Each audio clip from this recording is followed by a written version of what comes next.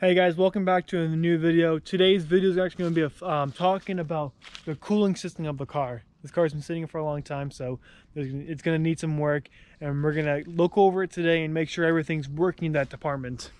So first, we're gonna flush the radiator because the coolant's been sitting for a really long time.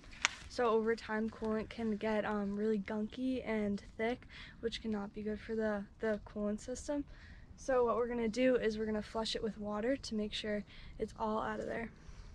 Okay, and I'm going to show you what hose to take off and what's going to be okay. Because what we're going to do is we're going to take a hose and put it at the top of the radiator, and we're going to try to flush out all of the gunk and all of like the coolant that's been there for a long time. Because when coolant sits for a long time, like she said, it just kind of gunks up and it doesn't make the adequate cooling for your cooling system. So I'll cut to that.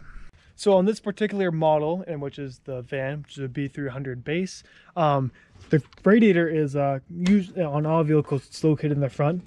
So right here we have your radiator cap, we have your radiator inlet hose going to the thermostat to the engine, and then we also have your lower radiator hose, which is right here. And you can see this is the bottom of the radiator. So to flush your radiator, we're going to go ahead and remove the bottom hose. So when you put water in the top of the radiator, which is right here, we're just going to stick the hose right here. All of the stuff that's been built up in the radiator will naturally flow down with gravity and push out all that junk and out of the lower hose inlet, because it's already going to be disconnected. So then again, we're going to go ahead and disconnect this hose right here that's at the bottom of the radiator, and all that junk and gunk is going to flush out that way, which is going to be good. And that's going to be the first part of the radiator flush. So right now we're gonna enter the hose through the top of the radiator hose. Like that. And then it's gonna come out right here, and it's flushing all the coolant, as you can see. All the bad coolant Yeah, that's been in there for a long time. And we're gonna do that until the water looks a little bit clearer. And looks like getting clear and looks clean. That's good. So right now the coolant should be, or the radiator should be flushed, and it should be cleaner. Over time, when the car heats up, it will break down more, so it will be good to change the coolant in another 1,000 miles when we do get it running and driving. Oh, which is already running and driving now. Sorry. Okay, we're back, and we're actually already flushed the coolant system and put everything back together, and went ahead and actually filled up this and the cooling reservoir and the radiator with water, because we're going to go ahead and turn the car on and see if we have any leaks. And the reason why I chose water, because it's a cheaper alternative to putting coolant in there, because we're looking for leaks right now. So if it does leak, it's just going to be straight up leaking coolant on the ground and all that, which is not good. But I wouldn't recommend using water in your cooling system for a long longevity, because one, coolant has better cooling processes, like coolant properties in it, than water. And also it also, you know, if your cooling system is working at like max performance, it can increase the longevity of your engine and also produce more power, because engines don't like to be hot.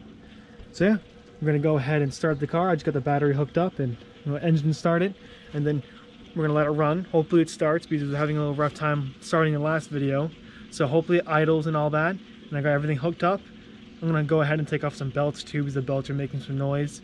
But yeah, I'm gonna let it run, and hopefully we won't see any leaks. If we do see some leaks, then we're gonna have to replace some hoses. So I'll cut to that. Okay, so now we got the engine running. It had a really hesitant start.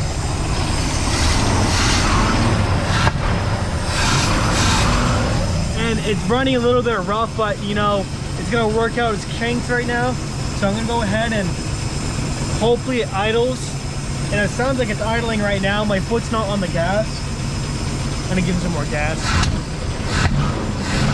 It's backfiring a little bit on the car.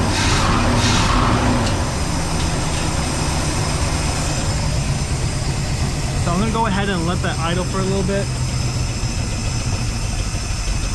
Oh, I think it's dying. Oh, it died. I'm gonna turn it over again. Starts right up, that's good. So it wants to run, but don't forget, this thing's been sitting for 15 years, so there's gonna be a lot of stuff inside that carburetor that's not good. So it needs to run, and that's what we're gonna let it run for a little bit.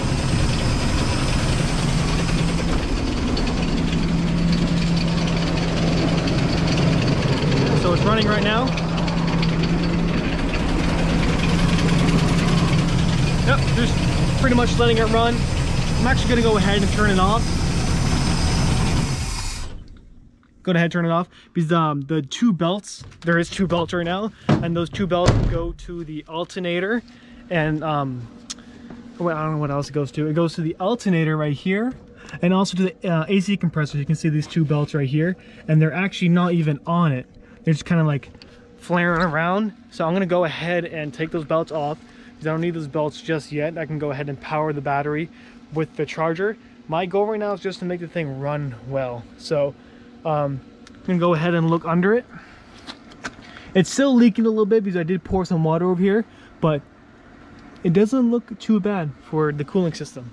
I'm sure I'll run down the road and more problems with the cooling system once we start driving and all that. But yeah, now you can see the van actually runs and drives. Well, it runs right now.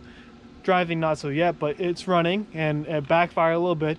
So I think the next move for the engine is to go ahead and take that carburetor off and rebuild it, because like I said, over time, fuel, when it sits inside of a carburetor, it doesn't sit well, and it dissociates and gums up carburetors. And I do have like carburetor ungumming thing, but it doesn't work so well for carbs that's been sitting for about 15 years. So I'm gonna go ahead and down the road take that carb off and rebuild it. But I think our next move is just, I don't know, just get the thing running, start picking at small details, and overall try to make it more reliable daily, and maybe focus a little bit on the interior. So I'm gonna go ahead and thanks for watching the video. Like always, it's really nice to have you guys around, and I always read the comments, so you guys can go ahead and drop a comment and all that.